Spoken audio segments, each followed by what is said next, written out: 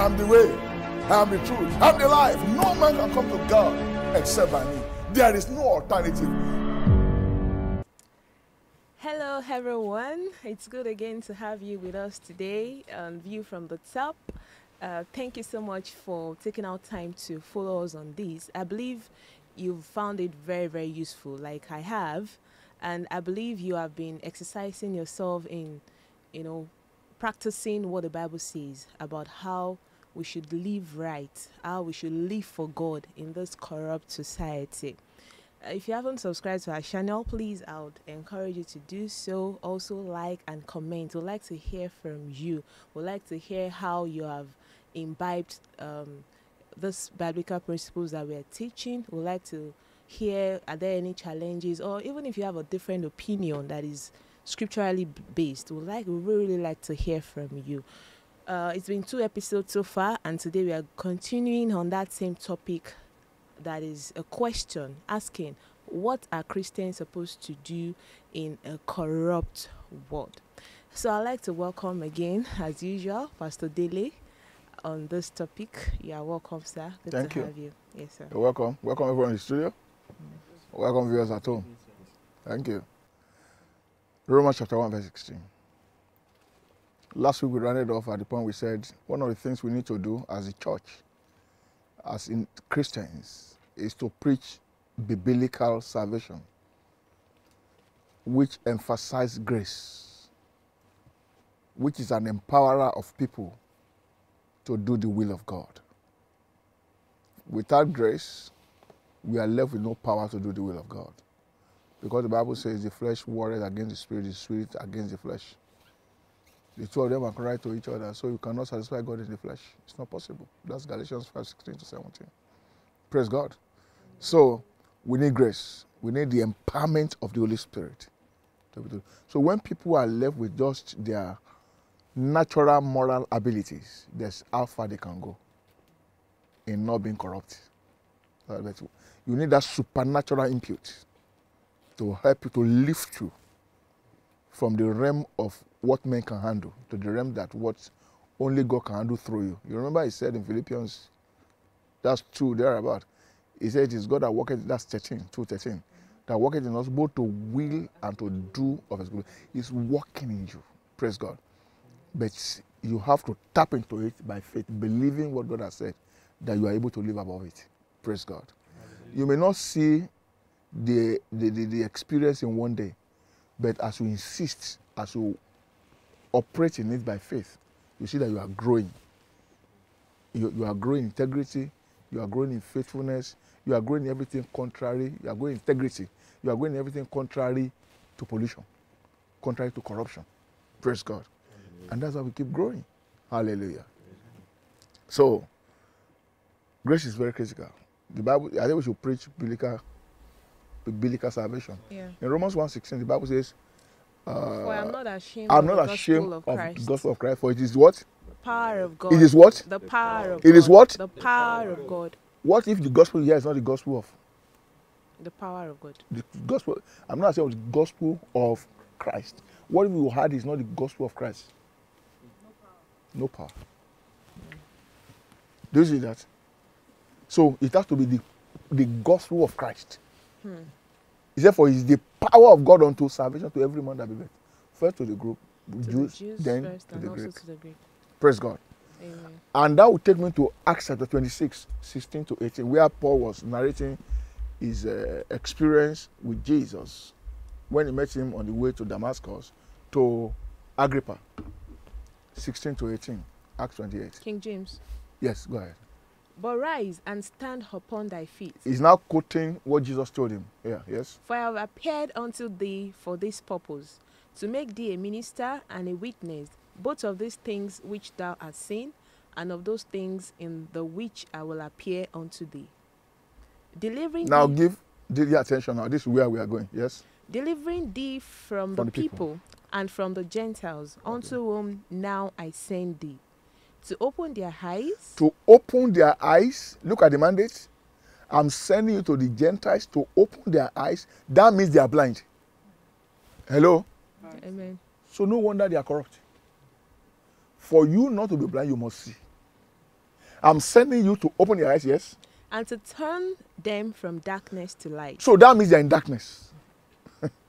To turn them from darkness to what? Light. You are going to do it. Yes, I walk through you, but I need you to be my proxy to get the job done. And our mandate is not different. Go ahead. And from the power of Satan unto God. From the power of Satan unto God. So there's a power that is holding them down in corruption. That we cannot by mere morality break. We need another power that is greater than their power. That power that we need is the power of God in the gospel. Amen. So when somebody has not had the gospel of Christ, though he has had the gospel, he has had gospel, he will be lacking that power to break the power of that darkness of Satan over his own life and over the lives of those that hear him. I'm trying to show you the relevance of preaching biblical salvation in dealing with the issue of corruption in society by the church or by the Christians. Do we see that? Yes, sir. Praise God. Amen. I can as well jump from there. Number next, what should the church do? There must be proper discipleship. Part of the problem we have is that discipleship has become old school. In the world of microwave, everything must be right here and now. And that is never how discipleship is done. Nobody gives attention to details. Nobody is willing to learn the ropes. Everybody is CEO before he leaves school. Yes, so. Not after. He has business card. CEO, because he's still learning. In this new generation, I see people who say they are consultants in businesses they have never been involved in. You have never seen? It's very common. You see, I'm a consultant, so. And you are trying to find out what is his experience. He's just a consultant. Just like that. He just emerged. Praise God. Amen. That's the generation we are living in. So how do you expect such a people to go through discipleship? And who will even disciple them? People that are not discipled. Only a disciple can raise a disciple. And that lost art has to be rediscovered in the church. If we are going to represent God the way He wants us to represent Him. Some people have good hearts. People keep having good hearts. But good heart is not enough. There is the need for everyone who is following Christ to be discipled. Jesus was not stupid when He discipled the 12. He could have discipled the whole Israel. So discipleship is not attending church. In a church of 300, who's your discipler? My pastor. Okay, I hear you. In a church of 10 million, who's your pastor? Our papa. He's the one discipling. You don't even know discipleship. For you to disciple somebody is more than teaching you Bible. It's teaching you life. That's a disciple. You are learning life of Christ through that person. More than talk. You see him handle circumstances and situations. You see him live under different situations and circumstances. And you are learning how a Christian ought to behave, ought to respond, ought to deal with issues, ought to talk, ought to conduct and comport himself under different situations. It's more than classroom work. He didn't say raise students. The word disciple in the Greek is not student, it is pupil. A pupil does not learn subject, he learns the teacher. Yeah. Are you hearing me? Yes, sir. It is a wrong translation anywhere you see that that word is translated student. It's not student, it's pupil. Go and check it in the Greek. Thank God everything is open now. It's a pupil. A student is too wise to be a disciple. He can choose what to believe and what not to. It's too smart. Pupil is learning everything. Like the scripture says in Ephesians 4, you have not so learnt Christ. Listen, you have not so learnt of Christ. You have not so learnt Christ. You are learning Christ. You are not learning what he says. You are not trying to cram scriptures. You are learning Christ. Are you getting me? That was why when Peter was going to be his disciple, he said, Master, where dwellest thou? It's more than meeting in church. Hello. Amen. Jesus was just going to have them say, no. My follow a bumper to bumper. Where dwellest thou? Is there some of us know that place you don't get? So good, they live together. Like that. That's discipleship. Praise God. Who has time for that? Who is willing to disciple? Who is willing to be discipled? Because it is then you will see the practicality, things you have been reading in the Bible, you see people that have gone ahead of you. They are not perfect. But you can see that these things are doable by the ground they have covered, which you have not. So that will give you encouragement and look, it's possible, it's doable. Let's go for it. And you see the tactics as it applies. Even when you are not conscious, you are learning lessons of life. Praise God. But everybody is CEO. May the Lord help his church. Matthew 28, 18 to 20, from any version apart from King James. King James says, go out and teach all nations. That is not the perfect rendering of that. That's why you can hardly see it in any other rendition. That is supposed to be make disciples. Because when you say teach, you could as well go to classroom or do Sunday school. What Jesus is saying there is not Sunday school. It's not mental work. Make disciples. Read it. Okay. Anyone Amplified you like, apart Classic. from King James. Jesus approached. Which one is that? Amplified Classic. Okay. Verse 19. Go then and make disciples of all the nations, baptizing them into the name of the Father and of the Son and of the Holy Spirit, teaching them to observe everything. You see now, make disciples. Teaching is only a subset of making disciples. Yeah. Do you see the difference between what King James says and this one says? Teaching is a subset. Oh, we sit down, the Bible says in Luke chapter 5, verse 3, and Matthew 8, verse 20, and the rest of them. But there's more to discipleship than all of that. Discipleship is apprenticeship. Apprenticeship is closer to discipleship than schooling, than being a student. It's apprenticeship. When you're an apprentice, how much of classroom work do you do? It is hands-on and what you can observe. And you do more than what you are learning. You wash your gas clothes. You learn how to baby feed. Baby sit the children of it's the whole of your life is affected. That is discipleship. You learn how to apply the scriptures that you only have in your head as you work with those who have gone ahead of you. If we continue to have discipleship as lost heart in the body of Christ, we will not fail to have this crisis that we are having. Jesus was not stupid when he had disciples. And discipling is not mere church attendance. Church attendance has its own part. Discipleship is more than church attendance. Praise God. Amen. Number next. Message says, go out and train everyone you meet, Better. far and near, in this way of life, marking them by baptism in the threefold name, Father, Son, and the Holy Spirit. Then instruct them in the practice. You see that of instruction all. is just, that's teaching.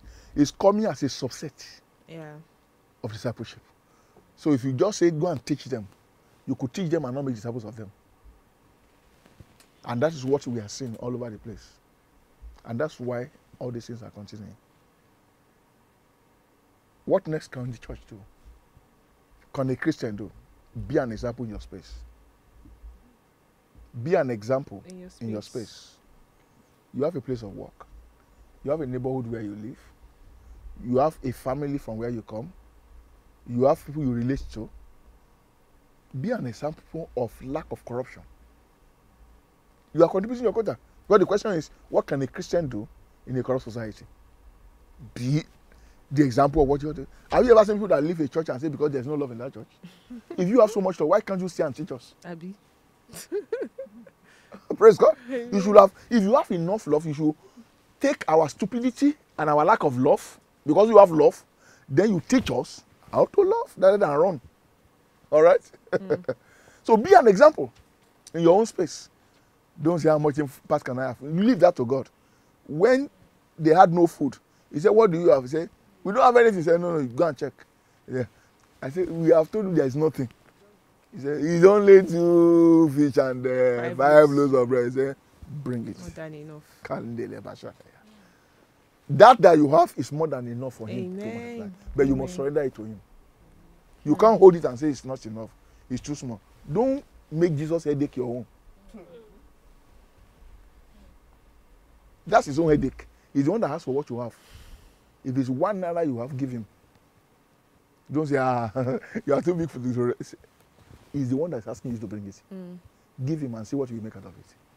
So don't say, oh, what can I do? Oh, that's what has deceived many people to go into politics, even when God is not sending them. It's not because they want to go and embezzle money. They feel that I will have more impact if I have access to to all the paraphernalia of government. I will not be able to. He doesn't know that what is behind 6 is more than 7. How do you get there? That will count on what you can do when you get there. Yeah. It doesn't matter what you believe personally. Can you do everything alone by yourself? Hello? So at the end of the day, you realize that this person made all the promises of heaven and earth. Used to be a fantastic system, but when it got there, everything changed. So that's why we have to be educated. We have to be properly taught. Be an example where you do what you can with what you have. You see, from where you are. Praise God. So be an example in your space. Let's see an example. Daniel chapter 6, verse 4. New Living Translation is better. Daniel 6, verse 4. New Living Translation. Daniel 6, 4. The Bible says every of the leaders there were envious of him because of his position. That it was God that gave him more. People know the fear. How can you, a man that did not even ask God for it, God just, and you have the boldness to be envying him? People have mind. Praise God. So they were looking for what to use against him to bring him down. May you not be found working against God, though. No, God works in proxies. May you never be found working against God. Look at Paul when he was Saul. He said, Saul, who art thou, Lord? I am Jesus, whom thou persecutest. Did he ever persecute Jesus personally? May you not be found persecuting God's saints. Amen. Go ahead. Daniel 6:4 NLT. Then the other administrators and high officers began searching for some faults in the way Daniel was handling government Did you hear that? affairs. They checked all the receipts, all the papers to check whether there was inflated contract or fake receipt. Or he awarded contract to a company that was not qualified that he had interest in. What did the Bible report? But they couldn't find anything to criticize or condemn. Wait. Their job, what they set out to do, was to find fault. How many of us can? I don't think I can stand this. You don't understand. They checked everything, including whether he went late to work. Yes, sir. Everything. In the way he was running the affairs of the government. They couldn't find anything. You know, human beings are good at negative things. Yes, now. And they couldn't find. They couldn't even find something they can use and it blow up. Not just condemn, but Criticize. Criticize at all. They couldn't find. That was a light. That was salt. That was a fresh of breath here in a squalid and what? A squalid and perverse generation. Squalid and polluted world. That was what it was. It was integrity personified. Hello? Amen. Integrity what? Personified. The opposite, direct opposite of corruption. They couldn't find it. Even between when you walk to this studio and now, you could trace some element of corruption. You couldn't find anything in this guy. And these were people that lived under the old covenant. Aren't you challenged? Yes, sir. I said, be an example in your own space. That's what I'm trying to reiterate. Finish it up. He was faithful, always responsible, and completely trustworthy. That means he was deserving of the trust conferred on him. The authority given to him, He did not he used abuse it as expected. Hmm. Praise God. Hallelujah. When he needed promotion for his brothers, he got it legally. It was not by nepotism or favoritism. He got it legally. He made a case for them, and the king stamped it.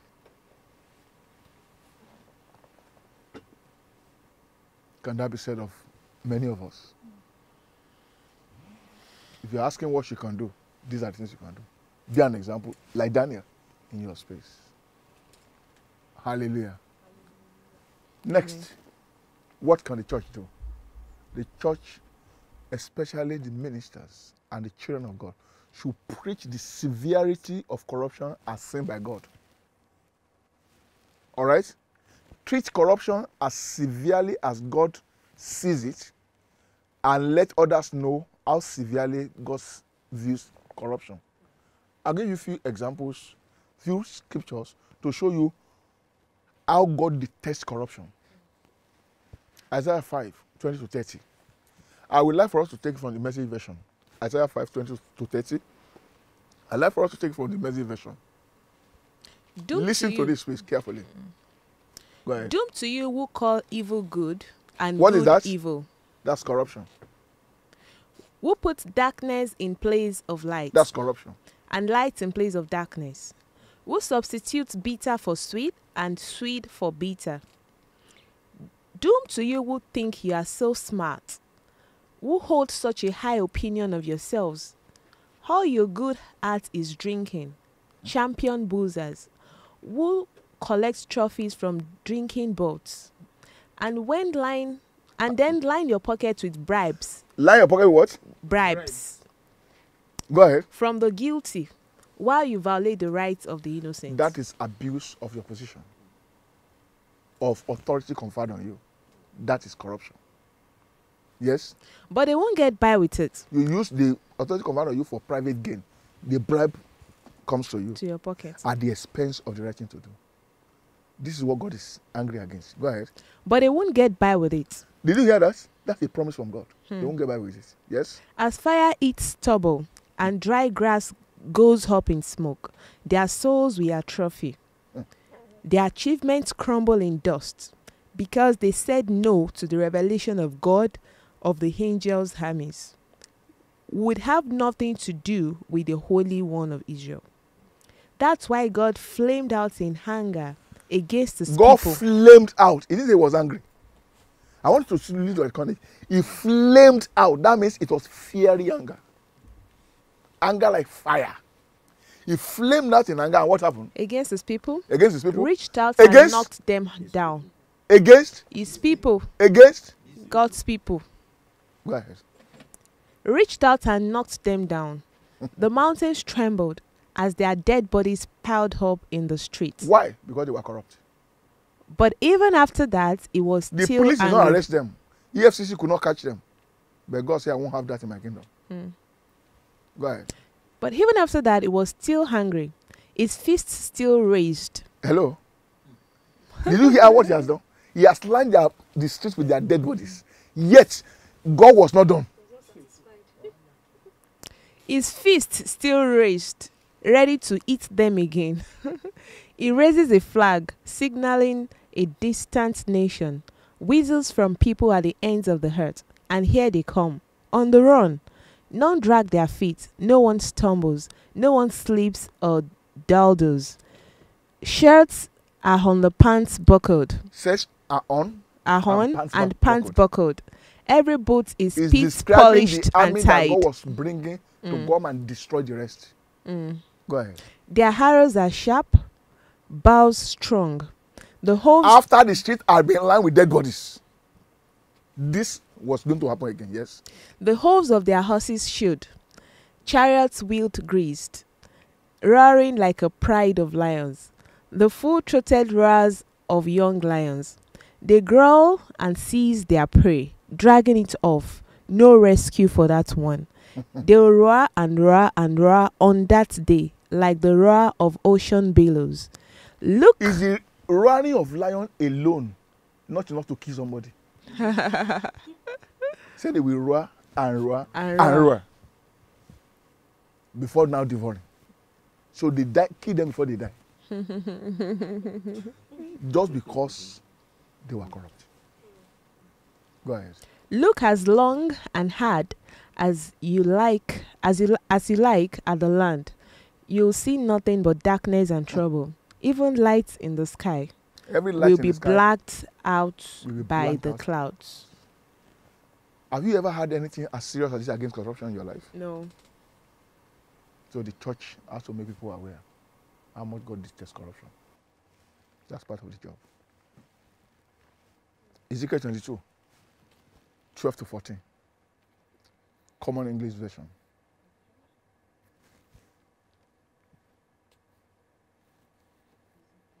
Ezekiel 22, 12 to 14. CEV. Verse 12. Others of you accept money to murder someone.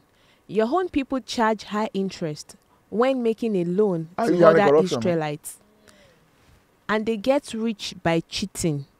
Worst of all, you have forgotten me, the Lord God. I will shake my fists in anger at your violent crimes. When I'm finished with you, your courage will disappear, and you will be Everybody that so thinks that weak. what is this? What is it? I will bribe the judge. This judge cannot be bribed.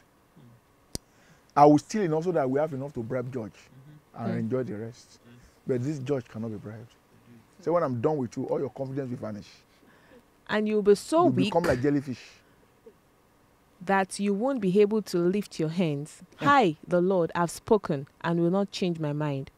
I will scatter you throughout every nation on earth and put a stop to your sinful ways. You will be humiliated in the eyes of other I nations. think you don't do it. It's too fearful. Then you will know that I, the Lord, have done these things. Can you see how seriously God sees corruption? How many issues does God treat this way? This fiercely. These are the things we joke around with. And we don't know how God sees it. Praise God. Let's move on from there. Next thing, what can a Christian do in dealing with corruption in the society? You have to exemplify and teach the fear of God. Exemplify the fear of God and teach it. Proverbs 8:13 TPT. Okay. Proverbs 8:13 TPT. CPT. Proverbs 8:13. Wisdom pours into you when you begin to hate every form of evil in your life.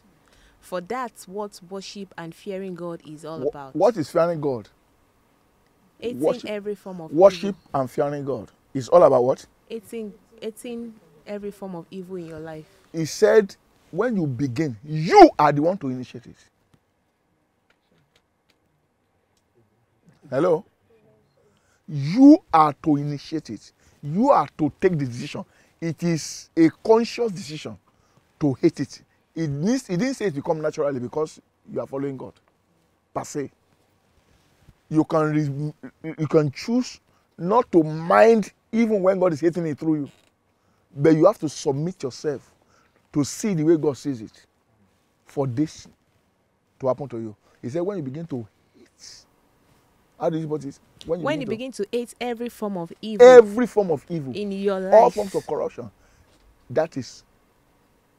For that's what worship and fearing God fearing is God all is. about. The fear of God is to depart from sin. So when you exemplify that, you are making a point to the society. So when you vocalize it, they know you have a ground. Praise God. Hallelujah. And when I say vocalize now, you are not trying to show holier than thou. But you are just saying, look, this is the way to live. Amen. Praise God. Hallelujah. Should I finish it? Finish it off. Then you will discover that your pompous pride and perverse speech are the very ways of wickedness that I hate. Proverbs 16:6, Amplified Classic. We are talking about exemplifying and vocalizing about the fear of God, encouraging others to also fear. When you fear God, then you can encourage others in the society, especially in the house of God, to imbibe the same. Then you are contributing to the society positively against corruption. Yes? By mercy and love, truth and fidelity to God and man, not by sacrificial offerings. Not by big tithe and offering. Yes? Iniquity is purged out of the heart, and by the reverent, worshipful fear of the Lord, men depart from and avoid evil. So it's men that take those decisions. It's a conscious effort. So when we begin to do that, that's the fear of God. And that's what we are saying we can do. In doing what? In contributing to sanitizing our society from all forms of pollution or corruption. Praise the Lord. Hallelujah. Praise the Lord. Hallelujah. What else can be done? Apart from all that we have said. I've said that we should take church discipline very seriously, but lovingly, against corruption of all sorts, from pulpit to pew. It's not just about members. It must start from there, from up there. From pulpit to pew, we must take church discipline seriously. There should not be secret cow when it comes to corruption. If the pastor is guilty, let him face the consequence. If the elder is guilty, let him face the consequence. If members of the assembly is guilty, let him face it equally. There shall not be sentiment in dealing with discipline in the house of God. That is what has made corruption to be the culture, a culture now in the house of God, rather than an evil that it really is. Praise God. Amen. Taking it seriously is very critical. And then we have talk about that. As we wind down, one other thing that you can do as a Christian is to pray. You see, I deliberately put prayer last. Because I know that's the easiest thing. We are prayed. God will do it. God will do it, and we are doing it. When you have done all this, then you have a locus standi before God.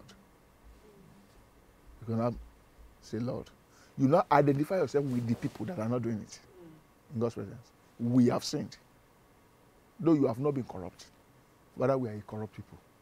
Have mercy on us. That is intercession. Praise God. You pray for the believers and you pray for the society. You pray for believers that the light of God will shine through them into the society.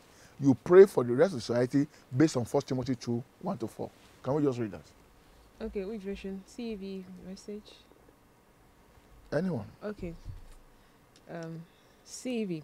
First of all, I ask you to pray for everyone. Ask God to help and bless them all. And tell God how thankful you are for each of them. Pray for kings and others in power, so that they may live quiet and peaceful lives as we worship and honor God. This kind of prayer is good and it pleases God as Savior. God wants everyone to be saved and to know the whole truth. Thank you. Based on that scripture, you pray for the society. Based on God asking his children to go and be light out there, you pray that the light of God, more of God's light, will shine through his people into the society. Those are the contributions you can make to a society that is corrupt as a believer. But I want to leave some serious caveats here. I'm not saying the church cannot do anything until we are perfect ourselves. I keep saying we are work in progress, and that we have to acknowledge. And we don't have to pretend to the world that we are there. When we miss it, let them know we miss it. They will know when we are doing what we ought to do, though we are not perfect. Praise God. And there's no need to pretend. So I'm not saying that we have to be perfect before we can play any positive role in the society. That's not what I'm saying. Neither should we say, oh, be waiting for one church that is 100% corruption free to emerge and say that church should not change you. What is church? Is it not you and I? Yeah. So when I'm changing the church. I don't have to be pastor. I don't want to be elder. I don't want to be deacon. I don't want to be member of the choir. If I'm changing and I'm a child of God and I'm representing God better, I am actually contributing to the society on the behalf of the church. So I'm not waiting for one church to just emerge from nowhere. We are the ones that make the church. But if we are all, that's the mentality. Oh, let them do something about this thing now. Who are the them? The them starts with me. Praise God. Those are the things I think we should do as believers to change what is happening around us, to make this place, to make the light of God to permeate into the darkness of this world. God has given us that light. All we need to do is to release it, let it shine through us into the dark world, so that there will not be works of darkness, having dominion over us and over our society where we live. Praise the Lord. Amen. I pray the Almighty God will help us and bless His church. And bless you all Amen. for taking us, for being with us through this series. God bless you. See you some other time. Wow, wow, wow. Glory to Jesus. Hallelujah. This is so powerful. This message is enlightening, it is challenging, and it is instructive. And I believe that we are all challenged, like I am. But the beautiful part is that we have what it takes. God has given us what it takes, and He's right there to help us.